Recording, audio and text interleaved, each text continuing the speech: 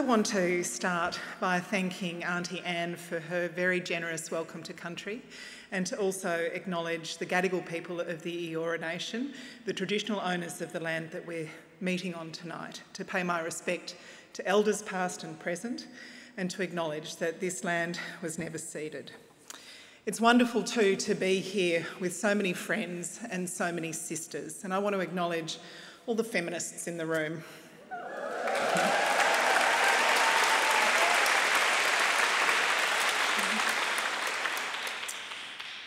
Many of us know Me Too as a hashtag that went viral globally in 2017, a moment when millions of people, the majority of them women, used those two words to say that they had been sexually harassed or sexually assaulted.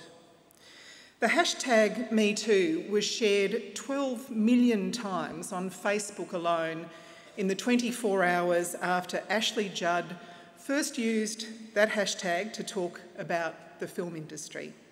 But of course, that's not where the story starts. 71% of Australians have been sexually harassed at work. 1 in 3 Australian women will be a victim of domestic violence, and 1 in 5 Australian women will be a victim of sexual violence. Don't tell me that if any other thing were causing that sort of injury and death, we wouldn't be taking action as a community against it. Even knowing those statistics, watching the flood of tweets and Facebook status updates was truly shocking, because for some of us it was the first time that a friend, a relative, a work colleague had disclosed their sexual harassment or sexual assault. The insidious thing about sexual harassment and sexual violence is that for so long our culture has taught victims to be shamed and to be silent, to bury what has happened to them. When survivors are shamed into silence, perpetrators are protected. When millions spoke up, that shield of silence was shattered. That glaring spotlight on the pervasive nature of sexual harassment and sexual violence was an important moment. It made it clear around the world that the stories that women had often told each other quietly and privately were not occasional isolated incidents, but a deep and widespread problem. It wasn't just one bad boss, it wasn't just one awful workplace, not just one country or one occupation. Everywhere, all the time.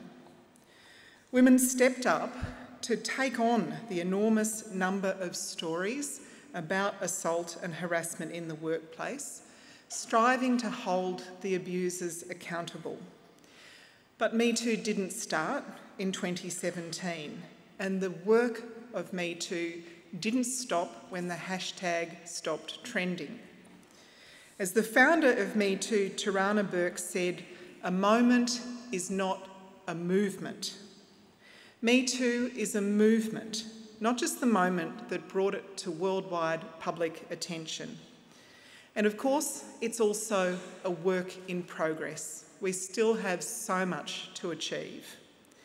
That extraordinary viral moment created an opportunity to advance the movement to support survivors, to help them find justice, to create community action to build a world without sexual violence. The movement that so many of you in this room have been part of for years, if not decades.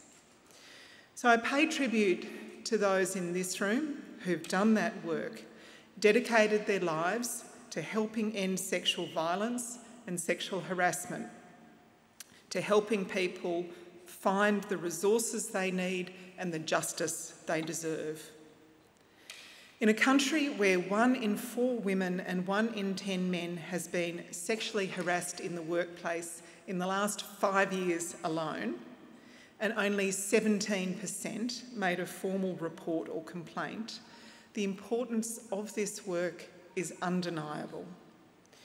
You are part of a movement to make our workplaces, our public spaces, and our homes safe.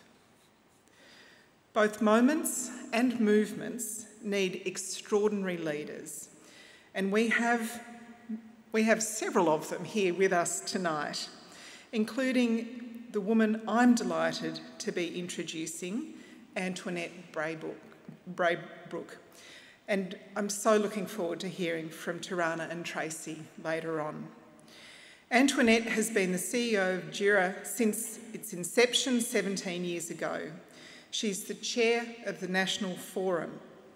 And JIRA is a Victorian Aboriginal community-controlled organisation specialising in working with Aboriginal women, mothers, children experiencing family violence. It provides culturally safe legal and case management support, as well as delivering early intervention prevention programs. Antoinette is widely recognised around Australia and internationally, and it's my great pleasure to introduce her tonight. Thank you.